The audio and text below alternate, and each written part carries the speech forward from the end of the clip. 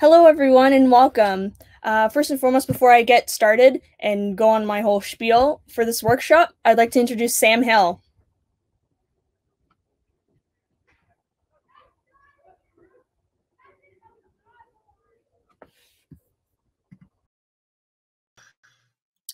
Hello.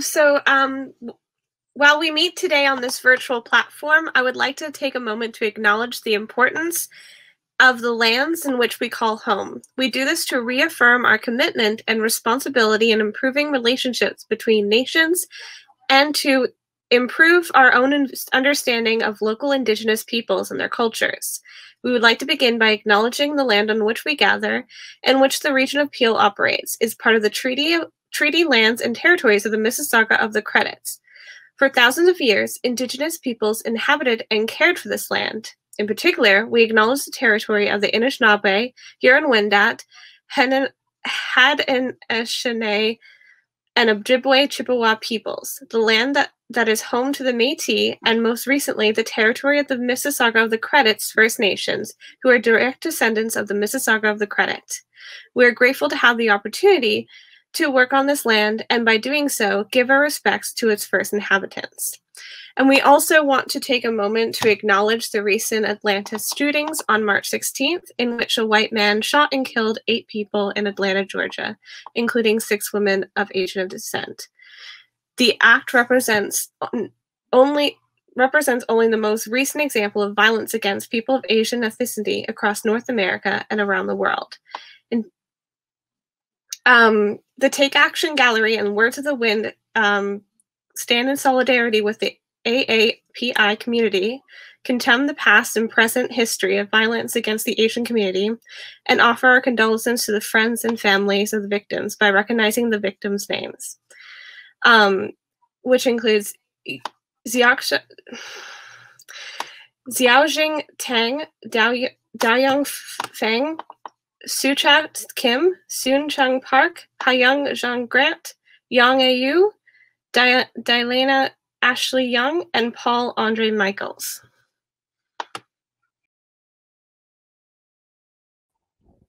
Thank you, Sam, for that. And welcome, everybody, to our first workshop. If you didn't know already, excuse me, today's workshop is in partnership with Up Your Art and Art History student Francine Frey Quintia and with the Take Action Gallery. My name is Emma Juliet, and I'm the curatorial organizer for the Take Action Gallery, and I will be emceeing today's workshop. Today's workshop will be led by Frey and myself on the sidelines during a demo and alongside an art history lesson all about screen printing. In the coming weeks, we'll also be having another workshop of how to bookbind these new prints. So please keep these prints, keep making more prints, and be sure to follow us on our Instagram profiles and such to receive more information about our future live streams and notifications nonetheless. With that being said, I'd also like to mention our house rules for this live stream. We'll do our best to answer everyone's questions in a timely manner. And last but not least, we do not appreciate any foul language presented in the chat. We'll just skip right over you for that sake. The goal for this workshop is for everyone to gain some knowledge about screen printing, make some screen prints in your own home, and have a little bit of fun, you know? Without further ado, I'll hand it over to Frey, and I'll just be in the background speaking with her.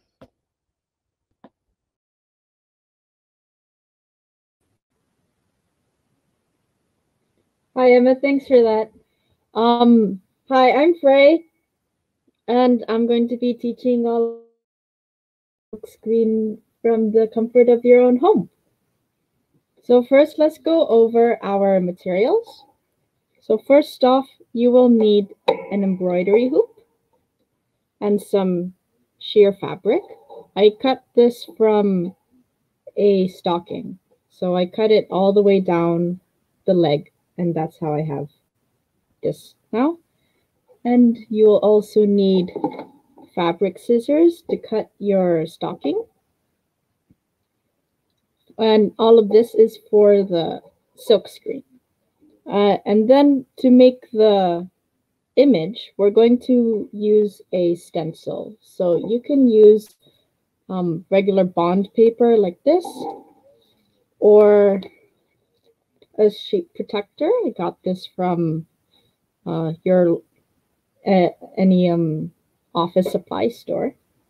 Or you could also use glue for a stencil like this.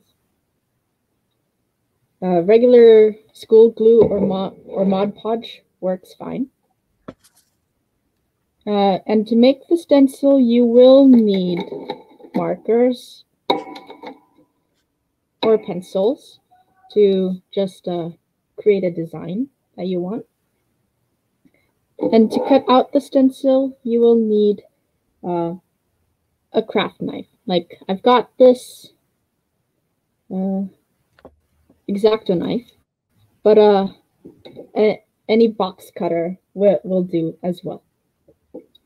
And you should also be working on a nice surface. Like I've got my self-healing cutting mat. I think that's what this thing is called, so that you don't scuff up your mother's tables. We'll also be using an old credit card or gift cards. I'm using a Subway gift card.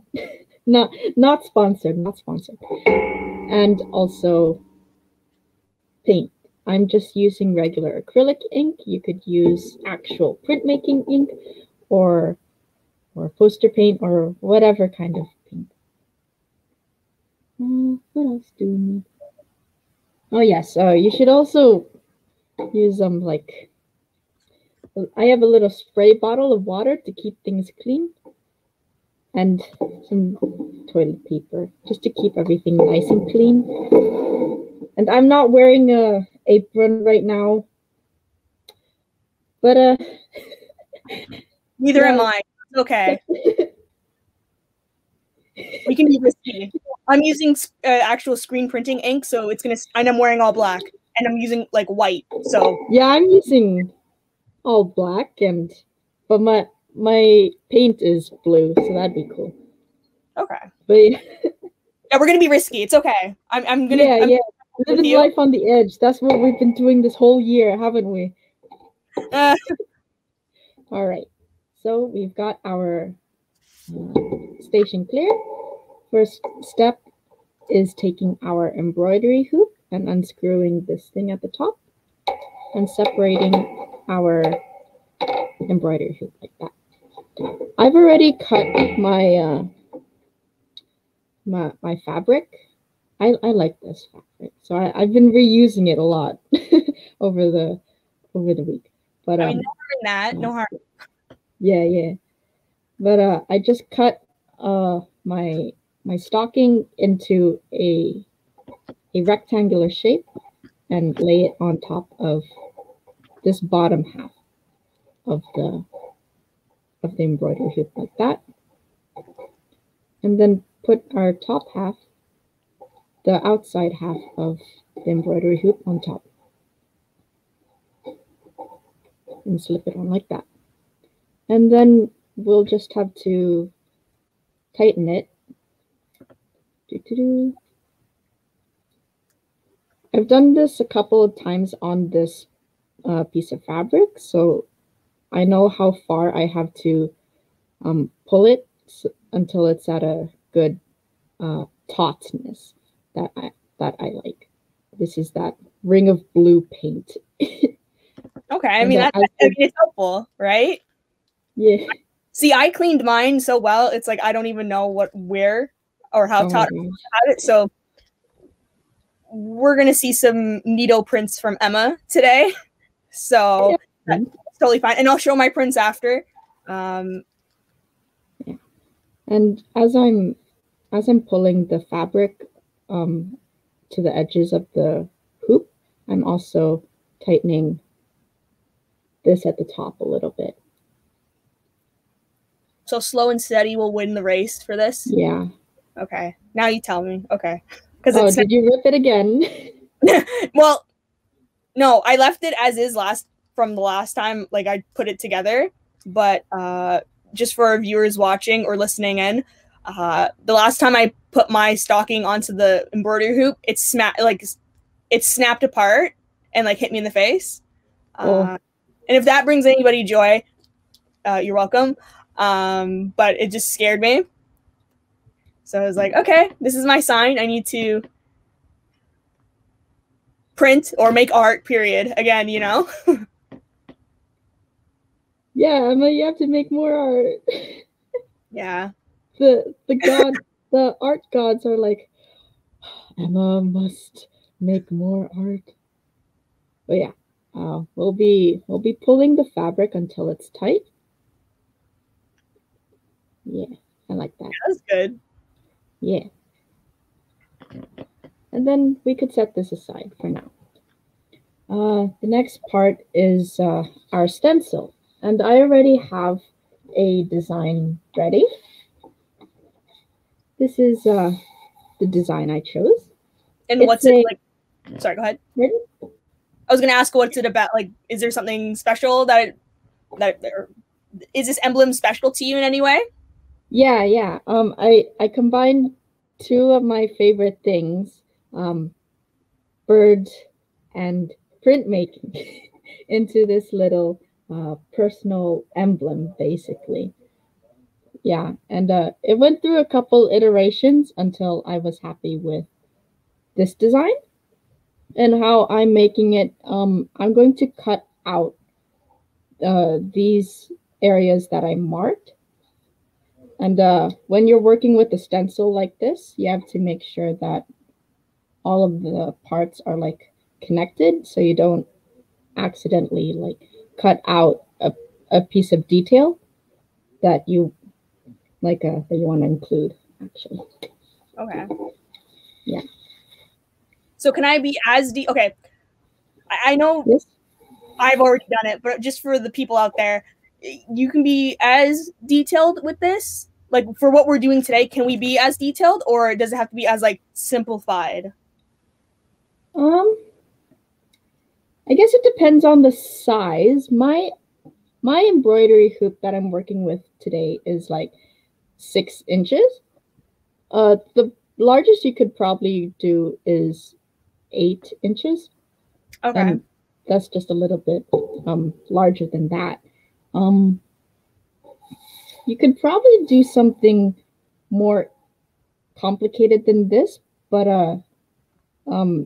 you might risk losing small details like this. But if you have what's it called, experience in doing stencil art for like spray painting, this is kind of like that.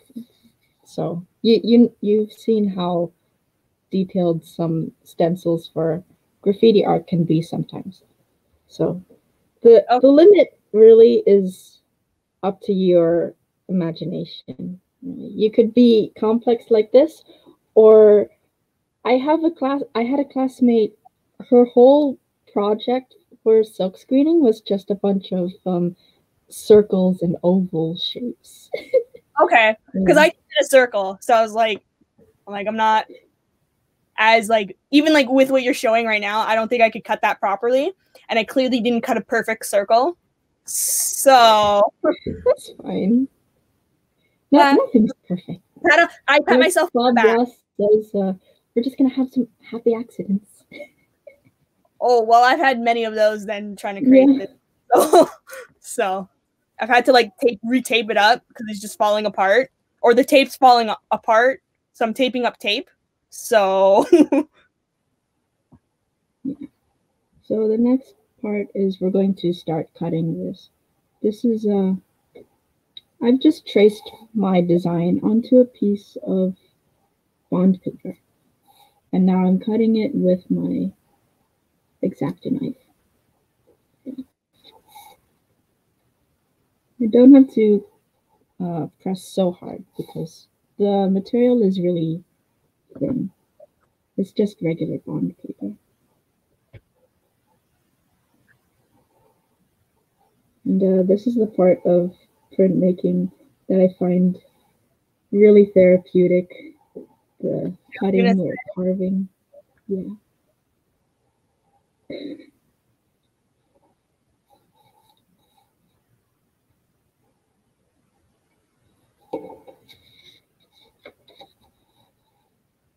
How's your stencil going? You're just doing the circle? Yeah, there's nothing to it. Nothing exciting. Other than when I go to, I think I gotta tape it up again, just to like make sure it doesn't like. I tried to I laminated my stencil with packaging tape because I'm using I guess what's it called? Like baking paper or parchment paper, but it's like from the dollar store. So like if it gets wet, it just like disintegrates. So it's like weird parchment paper. So I had to like, yeah, I have to, yeah, I might have to put another few slices on it. But yeah, it's just a little circle. I was thinking like, what's it called? I couldn't think of anything like more figurative to like, how do I say, like to cut out, because I was like, oh, I don't like it or how it's gonna come out. Because I think at first I was gonna do so like with my photo work, I usually work with flowers. So I was like, oh, let's draw like one of my favorite flowers, the hydrangea, and I'm like, yeah, this isn't gonna work because it's like such tiny detail, and I'm like, okay, but hydrangea flowers are circles, like the petals. Sorry, more specifically, petals are. So I'm like, okay, let's just do a circle. So I didn't want to do an oval because that looked really weird when I made the first stencil. So like I think this is like stencil number like 3, where it's like, okay, I'm gonna just do a circle and it's gonna be center in the like I drew a circle on like of the embroidery hoop, and then I wanted to center that circle so it was like easier to like register with. I don't know why. Yeah. That my mind where they're both gonna be separated. But yeah, the circle on the stencil is not centered. So I really was trying too hard, and I was like, oh, well, you know what? C'est la vie, you know, and just like kind of leave it at that. But I know I wanted to try out my stencil before this. So, and I'll show my other prints as well. But I want to try and make like this time I'm like going to try and make like perfect prints. Awesome. Or at least try, you know. Are we going to have a edition of like 100 circles? Maybe. I honestly, maybe. Who knows? I don't really do editions. Yeah. Each one is completely unique. Like, do I have to edition this? No, everything's going to be an artist print. Yeah. No, like, how do I say, like, I'm kind of like, I go between the two. So it's either, well, depending on which kind of printmaking I do, it's like, it really depends. So if I'm doing like, say, copper etching, specifically, I have to do additions because it's just like, it's the same plate and just wearing down the same plate and nothing changes dramatically. But like when it comes to like screen printing, I'm like, no, there can be like millions of additions, like mass production, just like everywhere. My studio is just covered, like plastered with all of them on the wall. That's and just awesome. like, okay. And I also yeah. So go ahead. When I do my lino, is like every single one is misregistered. Every single one is like a different color. Oh, well, if I'm not doing an addition, I don't have to make everything perfect and exactly alike. Can we use any paper, or would heavier paper be more recommended? Someone asked on Twitch. I'm just using regular bond paper, and this has been working pretty well for me so far. I think like Bristol board, I guess, from the Dollarama could work too, as long as it's thin and not too heavy. But you probably don't want to go much thinner than just a regular bond paper, because then it'll get wet easier, and then it'll fall apart when we when you're put paint over it. Yeah. because I use paper. I just use like regular A4 paper, and I'm like, well, like first printed to it. I'm like, oh well, circle's gone, whatever. All right, so now that we've cut it out, look at that. It's time to print our image. So I've got my regular printing paper here, and I'm just gonna put my stencil on top of it like that. And does it matter what kind of paper you print on, or any like? I'm just using regular bond paper just because that's what I've got at home. I really wanted to go out and buy some, what's it called? Like scrapbooking paper or different color paper, but I didn't. so I just have this. Yeah.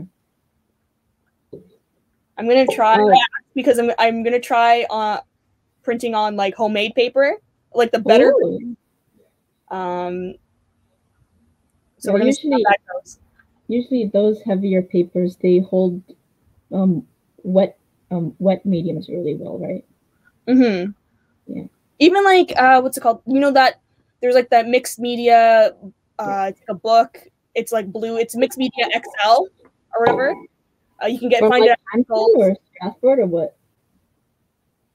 No, I'm saying like paper to print on. Like there's like a media paper that's also good.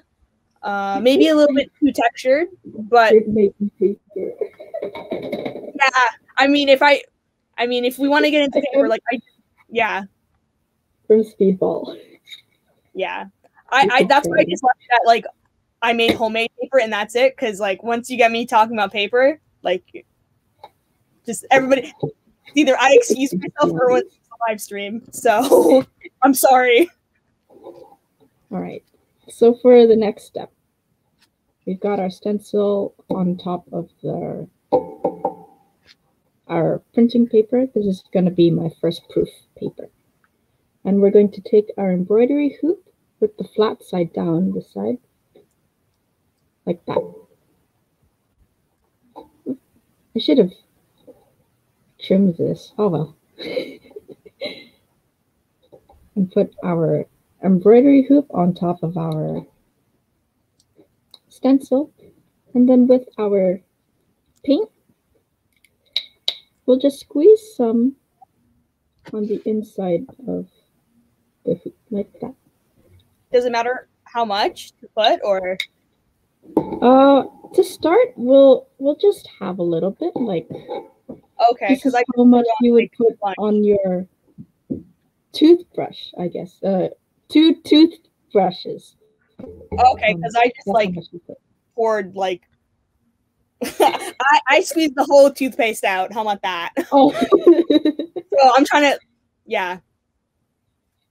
And then I just threw it all over my counter or my table. You don't want too much ink, or else we'll have some over inking, and you'll run the risk of losing details. But yeah. Well, so it's a circle. Mine's a circle. Yeah. True, it's a circle. Sorry. Sorry. I don't want to be salty, but it's just a circle. I appreciate the thought, though. It's a beautiful circle, I'm sure. You want the perfect circle, right? Well, I hope so. I'm standing up for this. So, okay. Yeah. I'm just standing up, have one hand on my embroidery hoop to keep it in place, and one hand with the card, and at about 45-degree angle, we're just going to scrape it all the way down. Okay.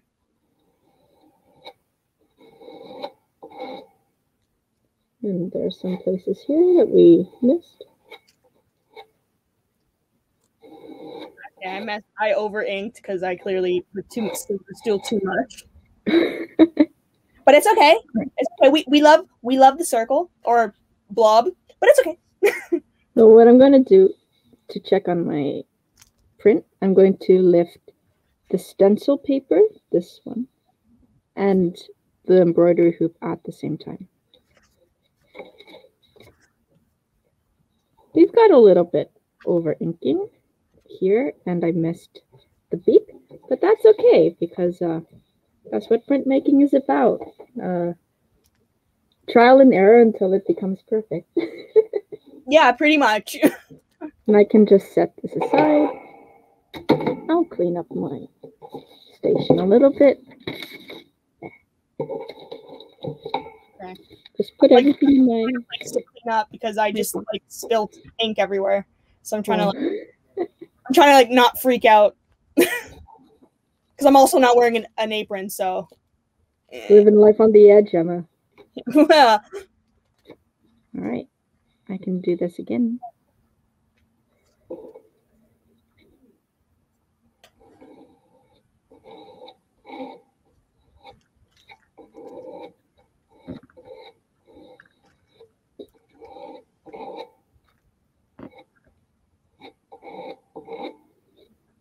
And I might need more ink.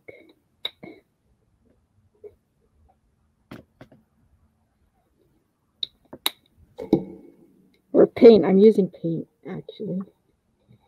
Call it by the real name. that's fine. I think we all understand. All right. Okay. Let's see if... Yeah, you really gotta have like something like water and like rags on hand, because I made a holy mess, like, and I did it on like my cutting board, so I can just throw the cutting board out the window. But yeah, I'm just trying to like clean up the mess I made.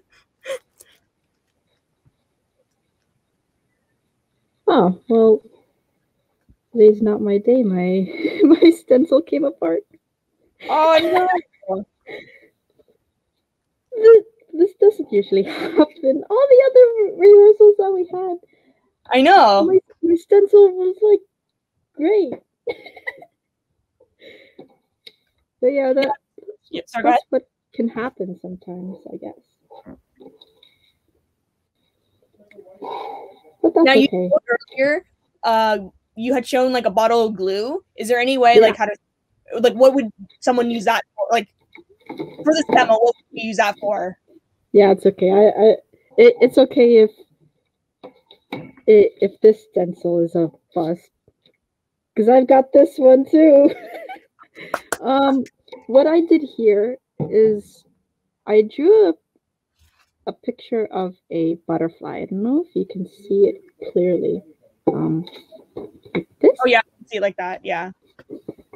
Yeah, I drew a picture of a butterfly, and I traced it with glue, and like spread the glue around with toothpicks and stuff. And then I let the glue completely dry. That's why I did this earlier. So now that it's completely dry, I can try and print it on this. Okay. Someone's asking if we can print on shirts as well. Oh yeah, this silkscreen is actually how like band shirts are made, I guess. I love it. That's so specific. I love that. Yeah. There's no better way of explaining that. Yeah, you could silkscreen on any flat surface, and if you're gonna do it on a t-shirt, you're gonna be doing it with fabric paint. But yeah, you could totally print on a t-shirt. I think I got a quasi-perfect circle, and I think I'm gonna just leave it at that. I printed a few times. Ooh, yeah. I got an interesting butterfly. Okay. So would this be more like, I guess, the image would be inverted if you use glue? Yeah, because I used the glue to, what's it called?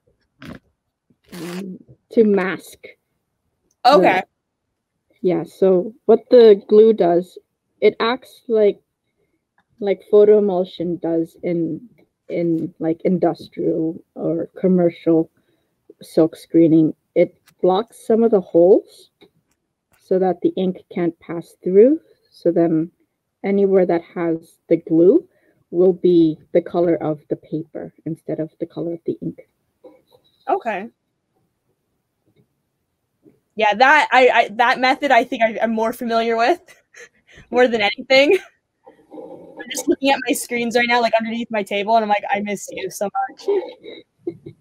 I'm like, but I wanted to try this. Like when you brought this idea to me, I was like, yes, I want to learn how to do this in case like I want to do like mini prints like on the fly. Especially if I want to, like I'm thinking about traveling. So, Ooh. but like in the far future, how about that? Yeah. No one's traveling right now. Someone's saying your print looks like a lithograph. Oh my gosh, I haven't heard that word in so long. Oh gosh, neither have I. Oh, I miss the itis. I miss. Yeah, we missed this video. I guess we have to explain what is a lithograph. Except I can't remember what it is. Do you know what that is? I think the one thing that comes to mind off the top of my head is you remember when we did stone lithography. That like Oh right. That's the only way I can explain it, where you just you literally like etch an image with acid into a stone, and then you just print from that. You have to seal it, and then you can start printing with it, basically. So it's like, it's almost like, I want to say it's like lino, but you're actually like putting an image onto a plate or onto a literal like 8 kilo minimum like stone. So you're putting it on a rock.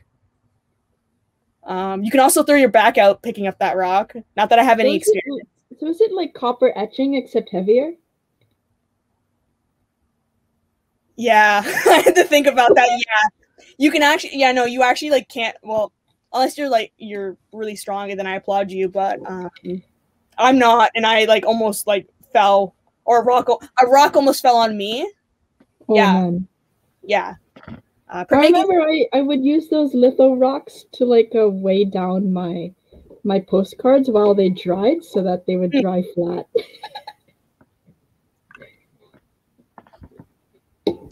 Someone's saying it's basically printing on a stone or metal plate. Yeah, pretty much. Yeah. I just thought stone because how dangerous can we make printmaking not sound? If that makes sense. I'm just cleaning up now. I'm using my little spray bottle to spray myself. Yeah, I made a holy mess. This mess just keeps getting bigger. So I'm not able to get to my kitchen sink to clean these out right now. So I'll just spray them with my little spray bottle. I use this to water my succulents. I mean, multi-purpose. We love that. I just ripped my stocking. Oh. Okay. Cool. I was just trying to clean it. Clearly, I'm not. Okay. Well, I'm not even going to finish that sentence. You don't need to put that much force when you're cleaning it. Like, no, I'm trying to make it taut because I was like, oh, maybe I'll try again. Oh, right. But this is the print gods telling me stop. Just stop while you're behind, Emma. Yeah. This is the cleanup process. Just lightly washing the paint out with just soap and water is all you need. They're your best friends in a print studio, period. How about that? Yeah, and paper towels, I guess. I used to have shop towels. They're like heavy duty for working on cars and stuff. But now I just have toilet paper in my studio. I mean, that's a hot commodity, right? Like, okay, all right. Yeah, so that's print silkscreen printmaking at home. Look at what we made today. This one kind of reminds me of cyanotypes. Mm-hmm. Because they're mostly blue and the image is white. While we're talking, I might try and make another stencil. Okay. But yeah, that's... Can I show my prints? I'm just in the sense of like I drew on top of them because I know my next question or next thought was going to be, can you add to it? And I just went in for it, so I was like, of course you can. I'm just gonna show everybody rather than ask, but I did both, so thank you for listening to my tangent.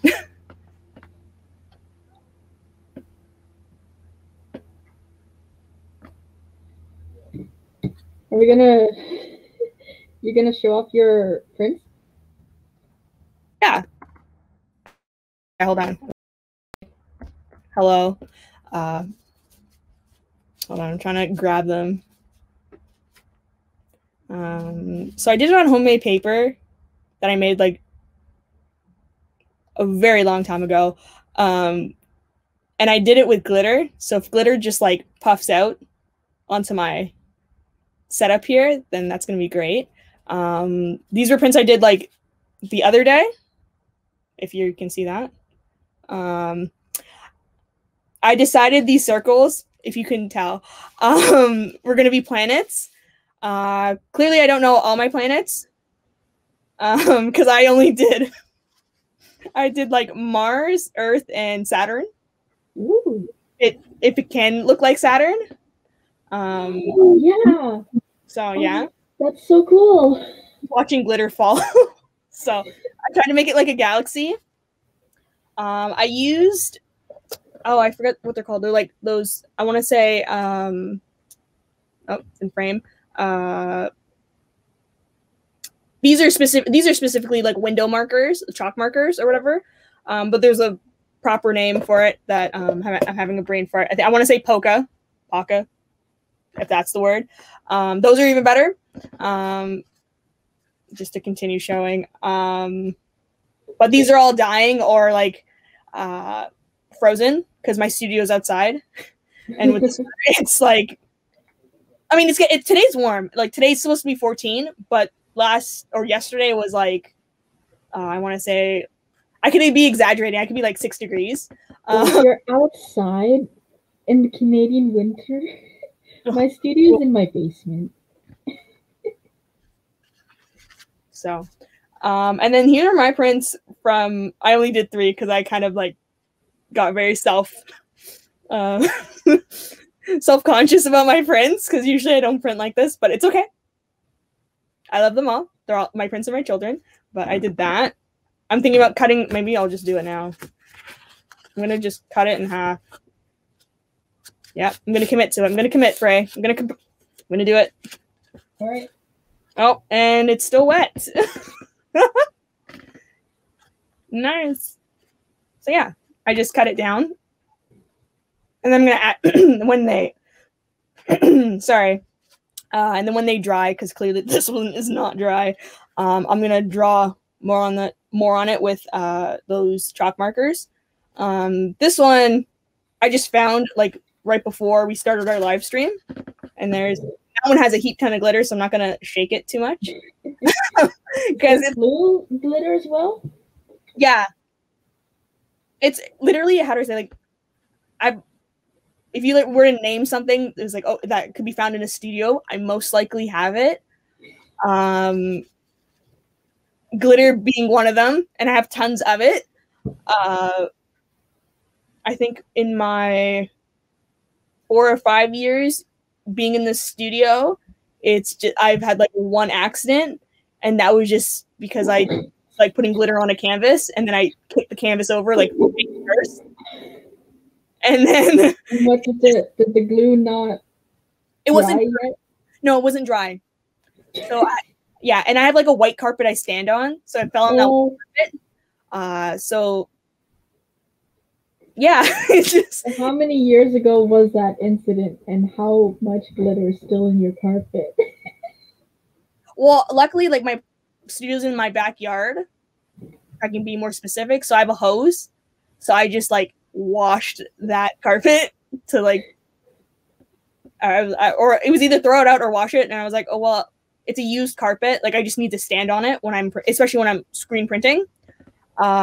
So yeah, I'm trying to think of when it happened. I want to say like 2017, just because. But yeah, it was very traumatic because then my mom was like, "Don't bring it in the house," and I was like, "I need to sleep and I need to bathe and like I need to."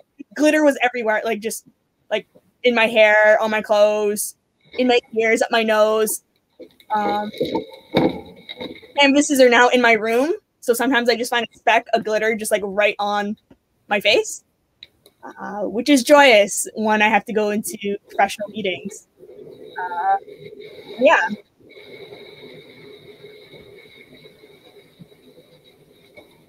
How's the cleanup for you, Frey? It's going well, yeah. But I guess it's time for our history lesson. Yeah. Yeah. All right. I will start to set that up.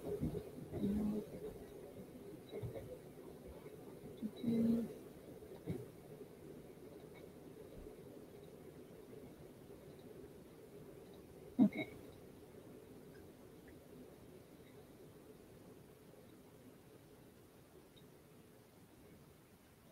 All right. So, Silkscreen Printmaking. This is an image from our lovely campus, our home away from home, Sheridan campus. The student in the picture is wearing an apron, which is what you're supposed to do, not like me and Emma. And those are the large silk screens that's used in like the industry. We just made miniature versions. But yeah. So, what is silk screening? What's printmaking first? It is the method of transferring an image from a matrix to a substrate. I got that from dictionary.com. What that means is just it's transferring like your paint or your ink from one surface to another, basically. And there are different kinds of printmaking. Today we did silkscreen printmaking. I heard someone in the chat mention like lithography. That's also another method of printmaking. And me and Emma, we also have experience doing copper etching and lino cutting, because these are all like relief or intaglio. Usually it involves like flipping the image over, like flipping the actual plate with the ink on it onto the paper. But silk screening, it's like we're using the stencil to immediately transfer the ink onto the ground. So how does silkscreen printmaking work? It uses a mesh, and parts of it are blocked out to prevent ink from passing onto the paper. So traditionally, the mesh is made out of silk or nylon. Today we use sheer stockings. And in the industry, we use photo emulsion, which is this stinky green stuff that hardens when it's exposed to light. But we use like glue and a piece of paper taped up with Scotch tape. Yeah, you could use anything really. The history of silk screening. When I said you could use anything, like traditionally in ancient China, people used like leaves and stuff. They would just press the leaf on the paper and then the silk screen on top, and then you'll have a shadow image of the leaf. So it started in ancient China, and because they were using silk for the silk screen, the secret of how to produce silk did not reach Europe until like the 18th century. The Romans and the Ottomans, they had to do some spy versus spy stuff to finally procure the secret to making silk. Silk was very valuable. By the early 1900s, this American dude was able to patent his own technique to do silkscreen printmaking with a silkscreen and rubber squeegees, and it was used to print wallpaper and fabric. So, different silkscreen techniques. There are different kinds, like CMYK, which is a technique that a lot of people probably seen before but don't know it. It's used in like those inkjet printers. When your printer says like you need yellow to print this image, that's why you need CMYK. It's really cool how CMYK printing does. Why? Oh, okay. This GIF in the middle is showing how CMYK printmaking works. It's like there are 4 layers of the same image, but it's made out of different dots in each area, and each of those layers is a channel, and when those dots overlay over each other, they make this optical illusion that turns the cyan, magenta, yellow, and black dots into the whole spectrum of colors. And this technique of printing was used a lot in comic books and in newspapers today. And spot color is another printing technique. That's basically what we did today, applying a solid color onto the surface. In the top corner, you could see someone using this technique to print onto a t-shirt. So yeah, you could totally use silk screening to print on a t-shirt, and you could even use it to print multiple layers. But unlike CMYK, you only need 4 layers to make a whole spectrum of color. Because each layer that we're doing in a spot color is just one color or a gradient, you will need multiple layers and print one color on each. And silkscreen printing as art throughout the century, not recently, but in the after 1940s, there was Andy Warhol, the king of pop art, and he used silkscreen printmaking to blur the lines between like mass-produced cultural icons and unique works of art. Like, because when you think art, you think like, oh, this painting that is so unique and can only be made by one person. You don't think of like a mass-produced object like the Campbell soup prints that he did. But yeah, he's a cool guy, and Roy Lichtenstein is a personal favorite of mine.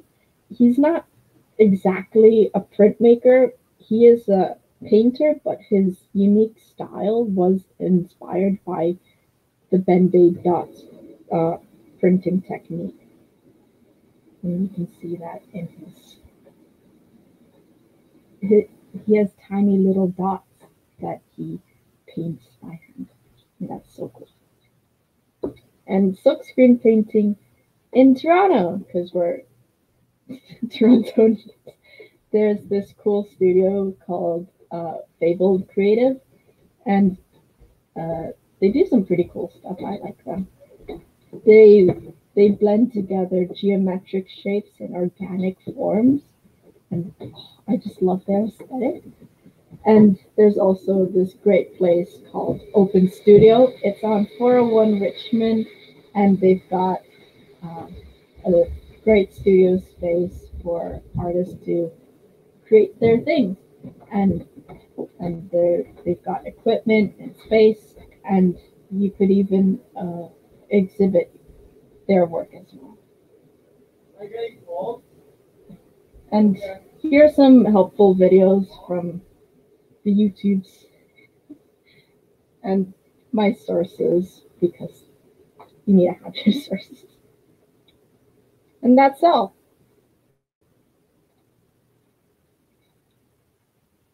I guess we can get everybody else on on the stream now.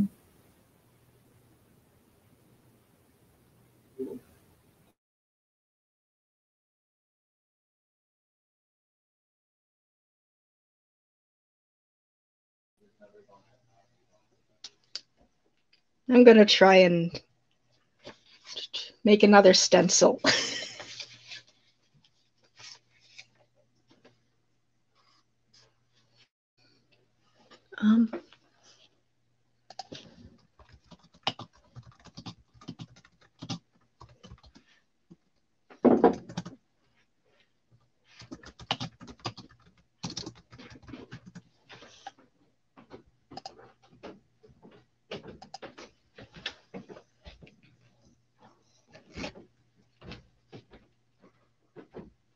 So this is the part where we all share each other's art or what we've been working on.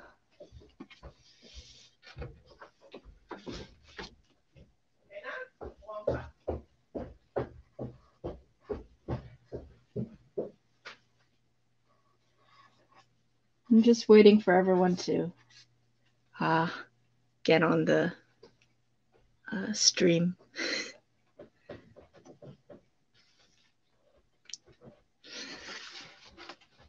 We might be having some technical difficulties, but that's okay. So the weekend is finally here. And oh, Sam, hello. I just wanted to share, because you said to share some art that we've been making. Yeah. They're not screen prints, but they are using stencils. I made these this little card with little cats with a stencil and gouache. Oh, that's adorable.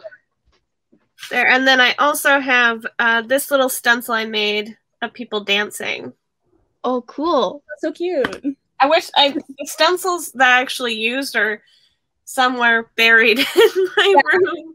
I was gonna say, let's see the stencils. Like, show us. But they're literally just I'm doing print too in Sheridan, and we were doing stencils because we were supposed to do screen printing, but can't do that because of the pandemic. So we were making cutout stencils out of binder stuff, and I got addicted to it. So yeah, no, I remember when can be addicting. yes, no, okay. First and foremost, because I recently graduated from school, just to give everybody a better idea. Congratulations. I'm trying to make art gods, please.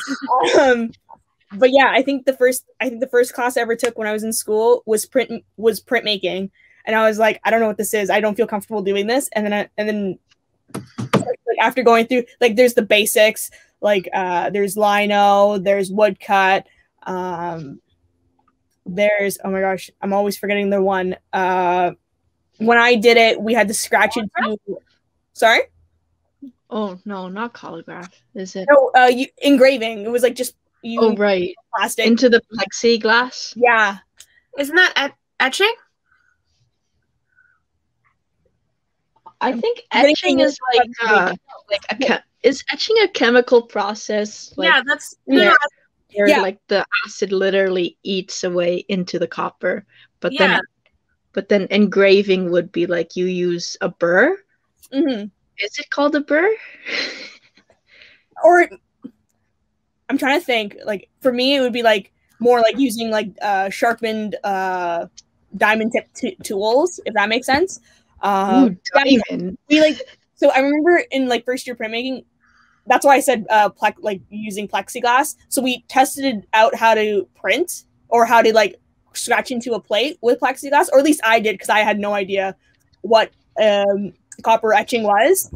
But then after figuring it out, now I'm like, I'm trying to find my plates. I have all my huge plates somewhere here, which I can show later. Someone's asking, what made you choose to pursue printmaking? I just really fell in love with it when I was in I know it was like the second year of university. We had to because in the program that I'm in, like you have to take all of the first year and second year levels of the studio courses, the printmaking, the painting, the sculpture, and the drawing and stuff like that. So I had to take all of them. And growing up, I always liked painting and drawing. And I never really experienced printmaking until university. And the teacher was really great. Lisa Neighbor was like the best teacher, and just her enthusiasm and energy with printmaking and like teaching, like, oh, it was contagious, and I just fell in love with it. So like when I work any other like medium, I work very small for some reason. I don't know, like that's just, I guess that's how I think. But when it comes to specifically printmaking and photography, I think like the size of like a wall, if I can be more specific. So like maybe like 7 feet by like 6 or 10 feet. Go big or go home, right?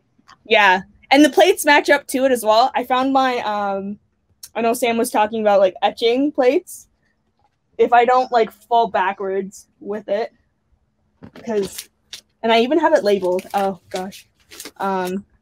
Still has ink on it. Maybe the size, I'm going to just try and bring it in frame. The size of me or whatever. But, hi. I don't know if I'm in frame, but yeah. And there's more to it. I really used a computer numerical control system to etch my, or to create the image on the plate, because if I had to carve out every single, I think this was like 2 by, or like 1 by 2 foot plate, something like that. I'd still be carving it out to this day. So, and it saves a lot on the wrists. When printing on it, actually, that's where your wrists start hurting. Yeah, oh my gosh, like carving out all of those lino stamps really screwed up my wrists for a while. I mean, now you have all these like these stamps. You literally have like stamps, like just like more of. I think it was and correct me if I'm wrong. It was about I don't know the word now. Alchemy. That's the word I'm thinking of. Like, oh, yeah. Or you I guess some of them could be alchemy. Yeah. Yeah, it started off that way, but then it turned into food. Yeah, it was more food oriented. Yeah. Last time I checked, because I was like, "Ooh, food? Yes, I love." I mean, they're all science, right? And then like science started in the kitchen. Mm-hmm. Yeah. Sorry, Mark Bell. We love you. I just like printmaking more than painting, because I guess like painting, that you put so much effort into just one thing, and you can't see like all the process behind it, all the trial and error behind the painting, unless you like saw like from beginning to end the painting process. And then if you're if all that effort wasn't like exactly what the teacher was looking for, then you won't get the mark. I'm like, oh, Okay, cool. like the art and art history teachers are great, but like I went to art fundies as well, and oh, the painting teacher from fundies, oh, he ripped into us real hard. But with printmaking, I guess it doesn't have to be perfect unless of course you're doing like additions. But I was gonna say, I'm like, don't forget about the additions. yeah, additions. I'm not doing an addition. Everything is an artist print. So Yeah. so it can be a bunch of trial and error, and I just feel you have so much more freedom to experiment and like combine different images. Mm-hmm. Yeah. So that's why I like Yeah, so go ahead. printmaking. Yeah. My marker exploded on What? How? I pressed too hard, Frey. Did it explode onto your page? Yeah, I'm trying to make it work. So it was like this cool. And that's like you could. So I can't get my lefts and rights. Yeah. Oh, that looks so cool. Yeah. I'm trying to smooth it out. It's not working. You know what Bob Ross says about like happy little accidents, right? Yeah, but it almost like it's like the whole ink conundrum again. It almost went everywhere, and like I contained the wildfire before it started. Did you see like your life flash before your eyes? Oh no, my mom's gonna kill me. No, I was gonna be like, oh, I was gonna like be annoyed with myself because I just bought these pens, because quarantine is just lovely, and I just need the only thing I didn't have, the one thing I didn't ever own was a pair of sweatpants. And I can't wear jeans just casually in the house. Like, I'm just gonna lay down and fall asleep with a pair of jeans on, you know?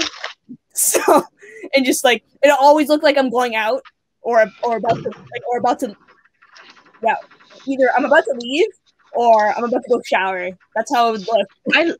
I love sweatpants. Like, I wear sweatpants all the time. I don't think I've worn a pair of jeans in a year. Oh my god, the other marker exploded. Oh my gosh, where do you buy these markers? I don't know. I don't even remember where I bought these, to be honest. But I'm not gonna try to not freak out. But I'm trying to make it work.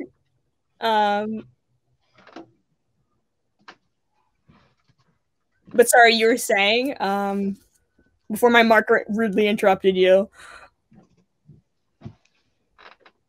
I don't know. Were we talking about pants? Yeah. We were talking about pens. You said you like sweatpants. Yeah, I love sweatpants. I mean, who doesn't? Yeah.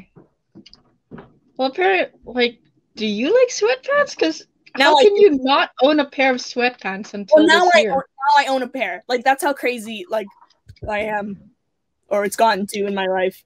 I also found speaking of crazy, I also found those homemade canvases I made back when I was in school. This one's really nice. Yeah. Shout out to John from the wood shop for letting me. John's the best. I think this is like clearly 4 inches. The other one was like 2. Yeah, the only way this is held together is with a nail that's 4 inches long, so I had to be very careful. With a 4-inch nail for a 4-inch frame. Yeah. I mean, canvas. Yeah. Oh my god. Do they really have no? Surely there are shorter nails than that. Oh, there are, but I wanted to really test my limits with power tools because especially in my 3rd year, I had to really get over the fact that like I needed to like be in a wood shop and I couldn't handle the sounds of power tools, especially saws. So I tested my limits by creating these canvases, which so my limit to getting close to the blade is 4 inches away from the blade. So yeah. And then I have more of them. I think I have like 10 of them. And I remember like whenever I'd make them, I'd be like, okay, John, I'm gonna pay you for them. He's like, no, don't even, because I would use scraps, right? Yeah. Like especially the one pieces with what is it called? Knots in it. So some of these canvases, like if thank God for like those nails on the sides of them. I'm trying to see with this one. No, this one I think was the better one. There's one like with a knot in it that just like broke off as I was making the canvas. So I was like, we love it anyways. But then I stapled the back of it and it just didn't look right. So yeah. So you're trying to make a new screen, or Yeah. are you gonna do a new? Are you doing just a screen portion, or the? Oh, I forgot what the other one was. The glue Stencil? method. No, I'm gonna make another stencil because like Okay. we did so many rehearsals and the stencils were great. And then Well, this is mine. Like, and then the day of the very second the second print I make, the stencil breaks. I'm gonna get more paint. well, can you see how much tape there is on this? I mean, to me, it's like shining in the light here, but like, oh my gosh, and the tape's not sticking on to the dollar store parchment paper, so it's like coming apart as well. So we're making it work, you know. I think I'm gonna try and make what's it called? A gradient. Okay. Okay, the marker exploded again because I thought I gave it a fourth chance. Oh my gosh. I need to stop. I was trying to do an abstract, so I messed up on one of the prints I made, or there was the piece of paper that I'd ripped in half. And I wanted to make one look like an abstract bird because I have 2 budgies at home. They love to scream. What are their names? I was gonna be like thing 1 and 2 because that's what I started calling them right now because they're testing me with how loud they can scream when I'm not in the house. Sometimes I can hear them on my driveway because they're situated in my kitchen or in my dining area, which like fronts onto my driveway, so I can hear them. So I'm like, oh my god, I'm like, someone needs to like fix those windows so I don't hear them.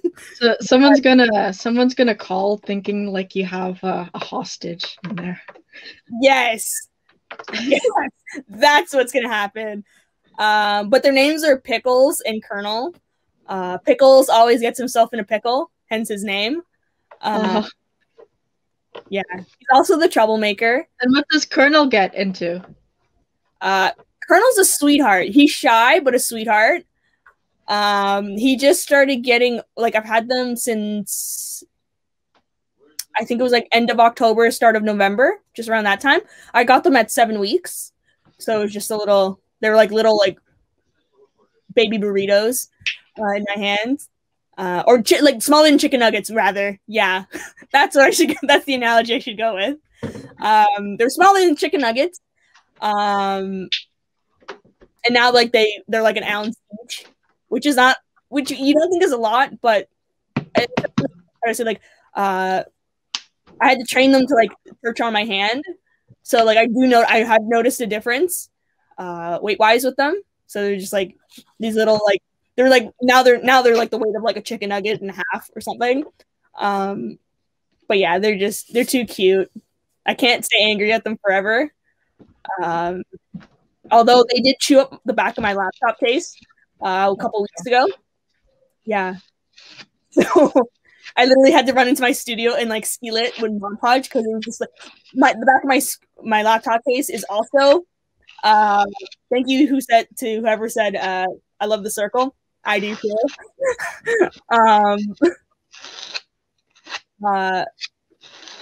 had to seal it because my back of my laptop case is also of glitter. So I live life on the edge with playing with glitter, I guess. But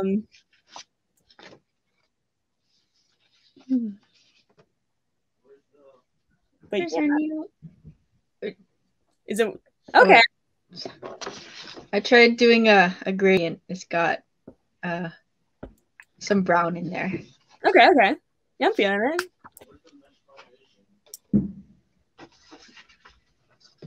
I'm trying to like doodle my bird, but like from the underneath. You know, have you ever seen that like duck meme where it's just like you should obey me, and it's like a duck, and you just see the front, like its chest, and then its bill is just sticking out. It's like I find that's like the funniest meme I've ever seen, like bird meme I've ever seen. A duck meme? Yeah, yeah. I'm only for like the animal memes or like like the one with the two ladies yelling at the cat, or one lady yelling at the cat and the other one's holding her back. And the cat's just like, what did I do? Oh, the cat one. Oh, that one's great. I kind of like this one. I didn't re-ink my screen, so you could see the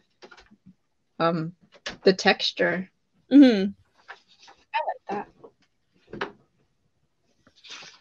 Yeah, I'm just looking at this drawing right now, and I'm like, this is why I work with just shapes. I'm trying to use the defect of this marker, like spilling, to be like my. I made a well on the on the other print I made to like use as like almost like a paintbrush now. So I'm just dipping into it, and I'll show you what I'm doing. It's. Am I proud of it? Maybe I am, and I might put it next to my birds. They might chew this print though. That I got to be careful, but it'd be cute. I think I'm also gonna try and like decorate their cage for Easter. Hi, Yang. Hi, Yang. Hello. Hello. Welcome. Hello, hello. How's the printmaking going? You tell me. One of a bird. Yes. Did you do multiple layers? Is that what's going on? I just hold on here. I'll show you. That's adorable. But here's one. This is the actual print. Mm-hmm. I say on the glitter falling, but it's just a circle.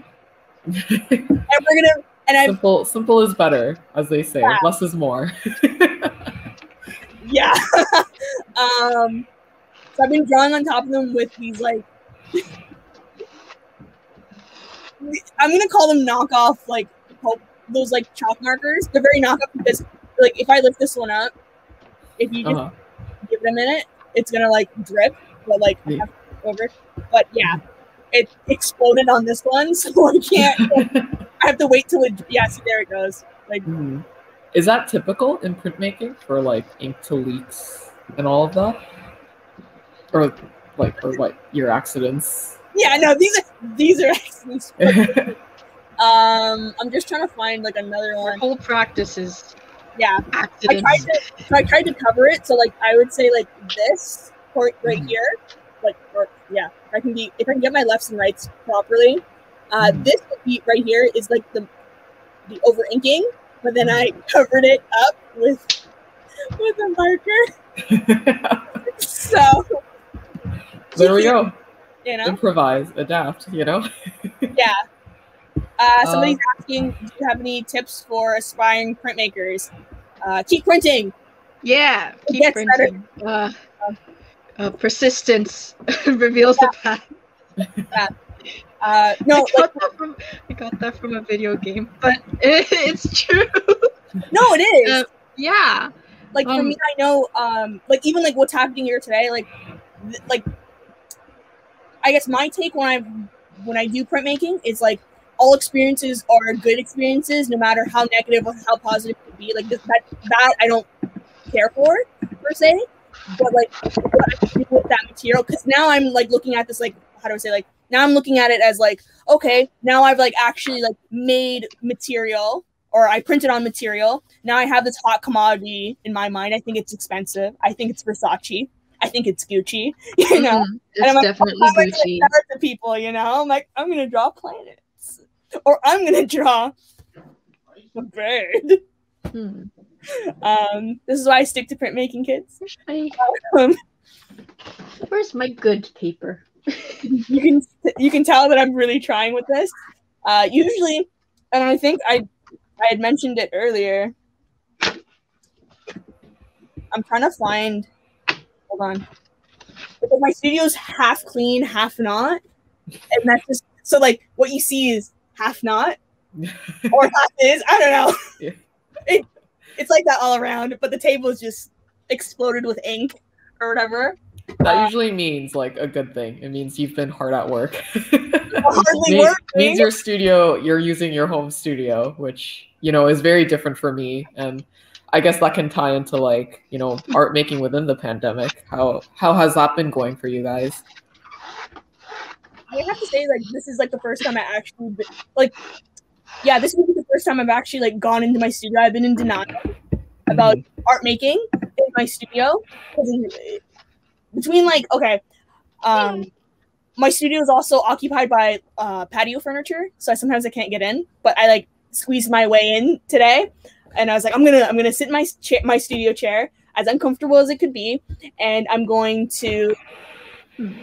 print, and that could be now. Like after doing this, printing could be anything, you know. You can literally make it at home, or like me, I just use like my screen.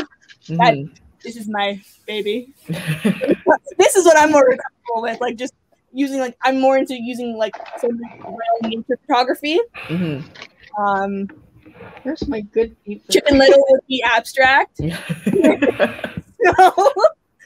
I mean, that's like such a cute one-off print that I could definitely see it being used, you know, as like a cute card, like cute thing to put on the fridge to remind you of this day, you know, fun memory of streaming with a whole bunch of other people, streaming with Frey and having a good time. Yeah, printing. But it's dad, he's gonna be like, why? And I'm like, but because like I don't have or I'm not gonna show pictures of my bird. I'm not gonna be that person on the internet. But I'll show a drawing of my bird on the internet. Do you think Colonel or Pickles will like they'll understand? Do you think they would recognize that it's them, or no? They're gonna eat it. Yeah, if I can be more like brief about it, they're in that stage of no. Hold on, let me think about this. It's their time of the year. A little bit aggressive with me. Oh yeah. I'm putting it very briefly, yeah. Yeah, they're going to demolish this, and this is on homemade paper, so this could be like they could literally like just chew a piece of it and like throw it in the water and like disintegrate like instantly because they have bath in their cage. And I'm like, you don't use it for anything but destroying my friends' kids. Thanks. Honestly, but Frey, how has sorry, I'm trying art making in the pandemic. How's that been? Think I'm kind of lucky because the way I work, I've got all my stuff at home already anyway, and I can work small like you. I don't need a big studio with a big canvas to do my stuff, and I've been making like postcards and stuff, little things, and I've been trying to make this this workshop a thing. I mean, it's trending. Oh, is it trending? Man, I'm so not with the times with technology. Like when you had mentioned this, and you're like, and I casually just said, let's just do it on Twitch. Let's do it on YouTube. Let's do it on like, Facebook. Facebook's where I'm at, and now Facebook owns Instagram, so it's like the same thing. So however you want to look at it. So it's just like I don't like Facebook. Hence why we're on Twitch. But yeah. but I don't even know if I still have my Facebook. I don't know if it's still active. But yeah. Yeah, other than the I only use it for the Take Action Gallery. Other people didn't know what the TAG stood for. But yeah, that's all I use it for. Typing up Instagram posts, which Facebook owns. Just a circle. Hi, Sam. Welcome. Welcome back, Sam. Oh, Thought I would wow. add to the conversation. Yeah. Do you want to answer how art making in the pandemic has been for you, Sam?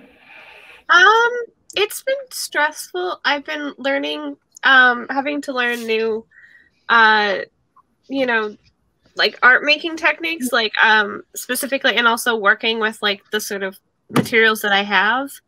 Like the first semester of school were quite a lot of trips to the dollar store to materials, because I was trying to make masks and stuff like that, and I was trying to figure out how to do that with no ventilation, and I had to give up, I'm an oil painter, and I had to like stop doing that for a while because it's not safe to do that in my house. So yeah, and recently I was doing a photography or a video project, and I realized I'm like, wow, I really miss using the photo studio and their cameras, because my camera and my house are not suited for those kind of projects. So aside, what kind of camera do you use? I'm intrigued.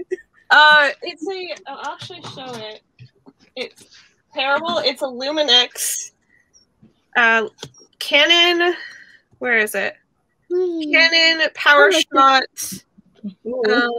SX520. It has no viewfinder. It doesn't save RAW, so it's just JPEG. So the camera images are terrible. Okay. It sucks. I only ask because I'm into using analog cameras, so film.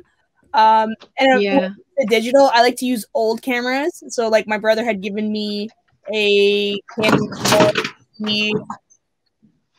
I want to say T2i for some reason, like one of those, like the sensors, like I can see the pixels on it. So whenever I do photography for a day and I go onto my computer, I'm like, I see it now. It's like enlarged the pixel.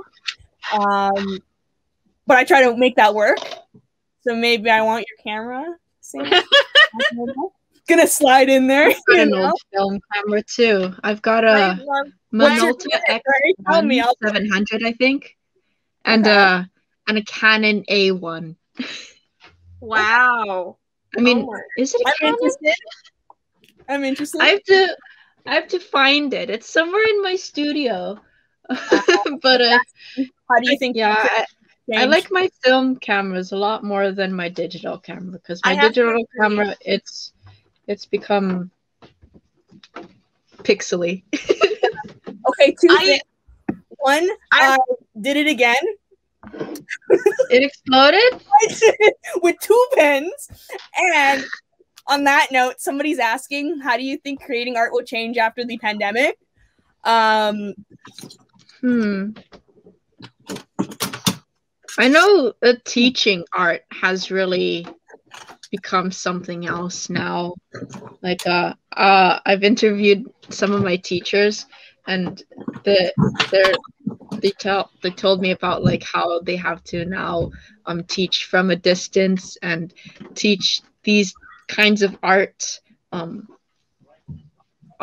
techniques that you normally can't do at home. Like not everybody has these kinds of supplies. No one has a Silkscreen just like ready to go. Like, well, like I think of all of us, only you do. Sorry, I'm not here to. This is the closest thing I've got to a Silkscreen. Which I think is like the best. Like looking at mine, I'm like, I think this is like the best. Like if I could have a small screen in my studio, that like, or if anybody wants to do it, it's like, how to say it? It's very compact, and you can just put it away or put it in a box or a drawer and just like tuck it away. Here you get to see everything. So in my case, this is just gonna get lost. Like, oh, where'd it go? It just blends in now.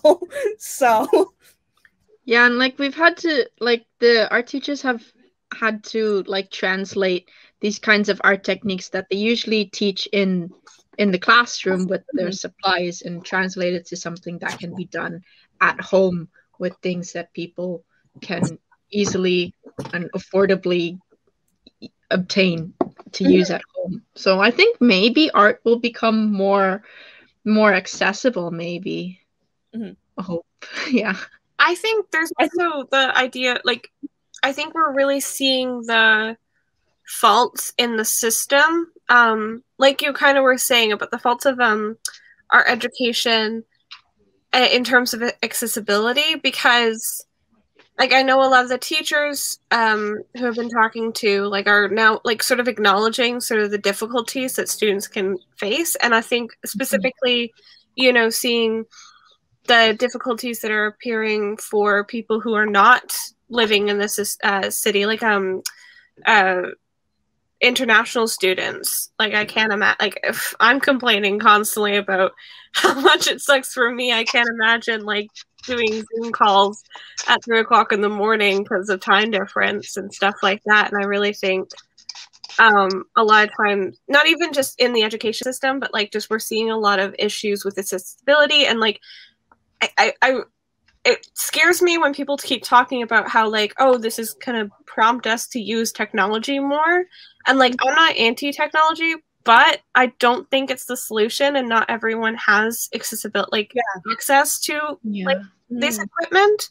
Like I was saying, like I don't have like not everybody has a great internet connection. And we're really seeing that now. Oh my God. Yeah. Like they all said like, oh well, you know, and like I think it's a both good and bad thing, because accessibility goes both ways, specifically in the online world. Is if you have, you know, physical disability or like illnesses that prevent you from actually being in school in person, or like time zones or whatever, then virtual is a good thing.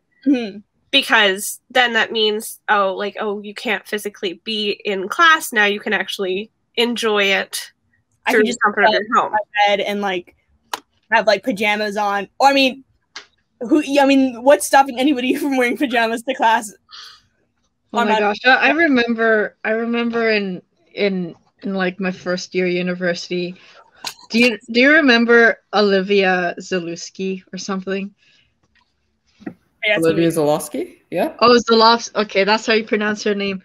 But like she came into our exam in like her pajamas. It's like, oh my gosh, I wish I was that cool. But now I go to class in my pajamas. Yeah.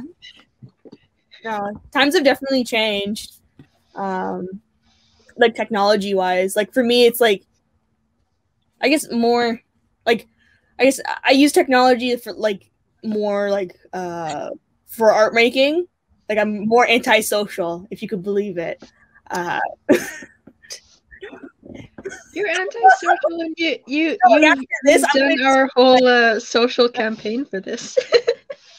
Well, okay. How about this? I'm more like the late night owl. Like this right now is like my night. Like my, I guess days or nights, or yeah, I don't know. I sleep during the day. How about that? And I work throughout the night, which is like printmaker syndrome 101. But yeah, trying to like, especially like even doing this, trying to like get we're using like a different platform, StreamYards, which like thankfully for if we didn't have Hai Young, I don't know how we would have done this so seamlessly. And for Veronica's behind the scenes, or literally behind the computer, just listening to us talk. I wonder if she's saying hi. Let me just double check. Oh yeah, that's her. She's in the chat in the on Twitch to you guys. I how do I say, like for me to learn a program, it takes me like 6 to 12 hours to learn something. More so like say Photoshop or Illustrator, but like this I'm like I'm trying to do it on my own time, and I'm like I need Hai Young to coach me through this way, you know?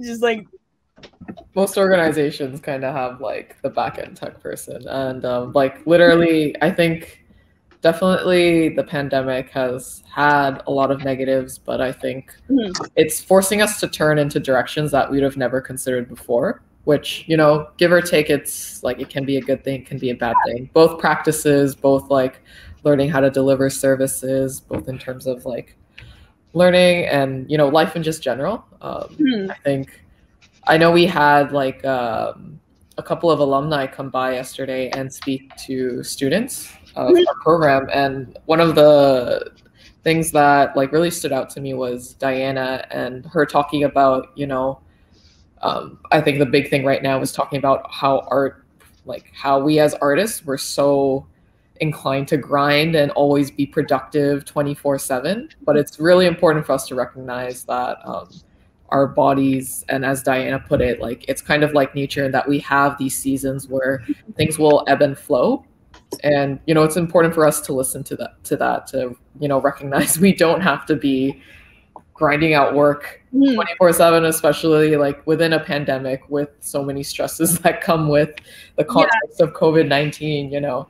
And what I think really great about this pandemic is it is, at least for me personally, it is kind of allowing me to go back to art on like a craft basis. And, you know, if you all remember, like when you were first starting art at your desk as like a high school student, as a middle school student, learning the joy of like just creating. And I think for me, the biggest thing about like staying inside is for me to like rediscover that part of art. And, you know, as artists, we blend work and art, and that can like really discourage us, and it can really taint the practice and like suck out all of the joy. So for me, that was kind of what I'm trying to strive to do at home, to kind of take those like work and art apart and then, you know, rediscover what I enjoyed about my craft in the beginning. Even though I'm not a printmaker, but yeah. This discussion is like, now it's like it's more like an artist talk, so we can talk about any like art medium craft, if you will. But yeah, just going off the point with like talking about like burnout and like in art making.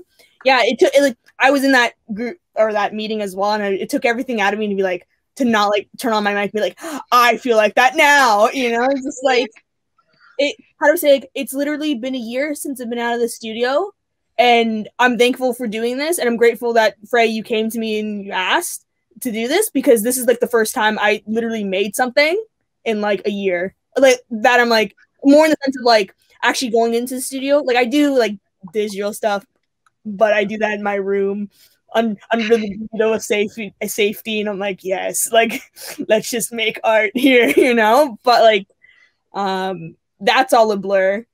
But this is like, if I can show it again.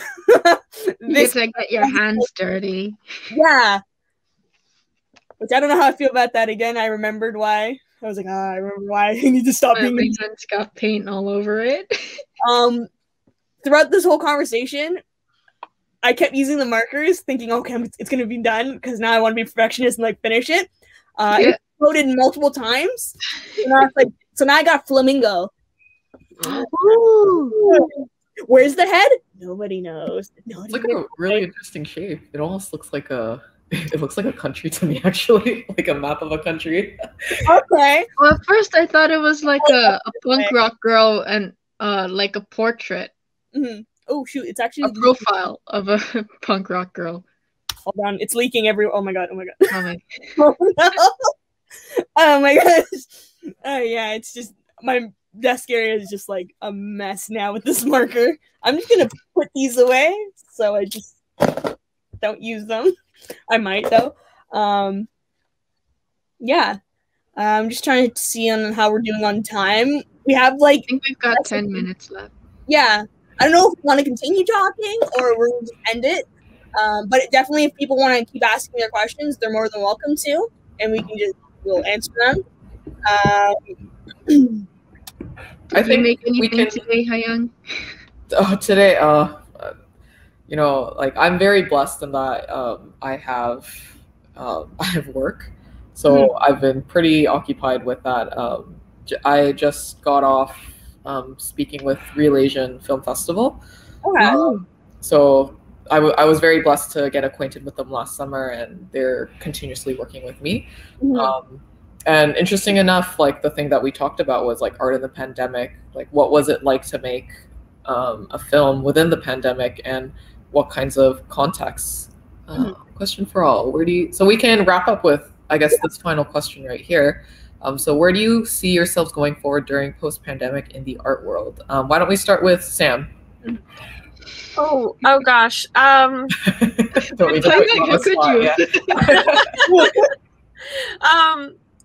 Well, I think I've been really enjoying, like Hyan said about doing craft and stuff like that, and I've been really enjoying that portion of my art making. And I had to, similar to what you said, like I had to relook at the materials that I had, and I started making, like, got really into making jewelry, making books, which there will be a workshop on that, about making like books out of cardboard boxes that I find in my house, and stuff like that. I think I'm kind of, I don't know. I definitely need to, like, I am going to be looking into learning more about technology and how to navigate more online systems such as StreamYard or other different venues, just because, you know, like we were saying earlier, the pandemic has shown us how important these skills are. So I think going further, I'm going to be investing time into developing those skills on those kind of things so I can keep up with the times. If you know of any cool programs, please let us know. Yeah. I was gonna say, I'm like, tell us. I guess just to pass on the question, how about you, Emma? Where do you see yourself going forward once the pandemic is over? Well, right now I'm debating on, well, not really so much debating on art making, but more so curatorially. Does that make sense? I've gone more into exhibiting other people's art, if that makes sense. So right now, excuse me, especially if you noticed with the name tag, I'm the curatorial organizer for the Take Action Gallery. The Take Action Gallery is specifically for art history students, and I exhibit their work for the sheer fact that I graduated from the program last year. And there's this, and if anybody knows, there's this Annie Smith spirit that lives on in this program, and like I've always wanted to. I've always tried to figure out a way how to stay connected with the art history program, outside of just prolonging my education. So it's kind of just went on the curatorial route, and I've been doing that. And I want to be continuing with that post pandemic. But really, when it really comes down to it, especially if I have to think making money wise, if you get serious for a second, I'm thinking about actually going back to school. Being a first year in my 20s, and going back to school to do, I'm trying to think of the word, to do real estate. Something totally different. Which is very common for artists. And I would also say, like, being first year in your 20s is also very common for a lot of people as well. Yeah. Other people like, hey, you know? Because like, especially when I was in first year for art and history, I'm like, I know no one's the same age as me. What's gonna happen? And then I see everybody, I'm like, oh my God, there's other people. And then there were people who were like, the oldest person I met, I think she brought her kid with her to class, and I was like, oh my God, like the kid had snacks, and I was like, oh my God, I love you. Like, you know. So wait, like, I had a classmate who was like 60. Yeah. She had a granddaughter. She was one of our classmates as well, but she was definitely a senior. But like, it was pretty amazing that she kind of like brushed off the fact that she had this huge age gap, and she's like, "Oh, I still want to learn art," and she went for it. Yeah, she's amazing. Like, all of us were like in our late teens, early 20s, and then just her is just like 60 or 70 years old. Yeah. I love seeing her in our art history classes, and she always had something really great to say. I feel like I know who this is. Should we say your name? It's okay. I don't know. Be like, shout out to no. No, that's fine. I like, for me, especially with like going back to the whole Annie Smith spirit, like especially with me being, if you've never seen me at Sheridan, then you're lying to yourself. I practically lived at the college. Other than security asking me to politely to leave at 4 a.m. So, you know, like, what if I was actively avoiding you? Would I have seen you then? Yeah. If I'm trying to stay away from the print studio or your noticed already, I don't stop talking, and I have a very loud voice. So, especially when it comes to printmaking, so you would have seen me, anyways. But like, yeah. It's just, I may have spoken to this person. I have a feeling I think she's very glorious. I honestly don't remember her exact name, but I'm just being conscious of time. So I want to make sure Frey, because she is the main artist today, that she gets her work. Yes. So Frey, what do you think you're going to go forward after the pandemic? Or I'm really excited for post-pandemic art world, because like, now I know, like, I don't need to have this expensive studio space with really big canvases and like expensive equipment. Like, I could scrounge stuff up together from the Dollarama and put something together and like make art from my own home with like MacGyver stuff. And like, I hope that when the pandemic is over, I've also graduated from school, so now I'll finally have time to like do whatever I want. I'll never have to write an essay ever again. I was supposed to write an essay. I should have been writing an essay today. I'm gonna tell you some, please. Oh my gosh. I was supposed to be writing an essay today, but I was making art instead, and I can't wait until I can just make art without ever having to worry about writing essays. I have a whole list of things I want to do. Like, I wanna do more lino printing. I wanna make more like of these silkscreen printings. I wanna learn how to code a video game. I wanna write a book or whatever. I can do anything now. Oh my gosh, yeah. Sounds like we can look forward to a lot of things. Yeah. I remember Lisa Neighbor had asked me, she's like, so Emma, what's the first thing you're going to be doing when you graduate? And I remember I was sitting in print with everybody, and they were like, oh, what is she going to do? Because I'm always like, I'm always doing something. And then I looked her dead in the face, I was like, I'm going to sleep. That's what I've been doing. That's why I look so well rested now. Honestly, I could ask for nothing more. I would want nothing more than just a week-long nap. Long snooze. Wake up, you know. Yeah. Sleep would be great. I haven't had sleep in Emma, you graduated at the perfect time. The year after you graduated, everyone does is sleep. Okay, then I gotta look at it that way then, because I looked at it very negative at the beginning. I'm like, I don't have anything to do now. I have no studio. I have no friends, and I'm like, just in my room, just sleeping. Like, this is great, but I need my friends to know I'm sleeping. You know, I need them to know that I'm always sleeping. Are you gonna update your Facebook status? I'm gonna take a nap. Yeah, my WhatsApp is I'm sleeping right now. Don't bother me. Yeah. And I have people messaging me, are you awake? And I just reply, no. Just like, go back. Yeah. Well, other than that, we're going over time now. Thank you everybody for joining us today. Thank you to everyone here on the screen, on my screen, I can see. If I can be less vague about that.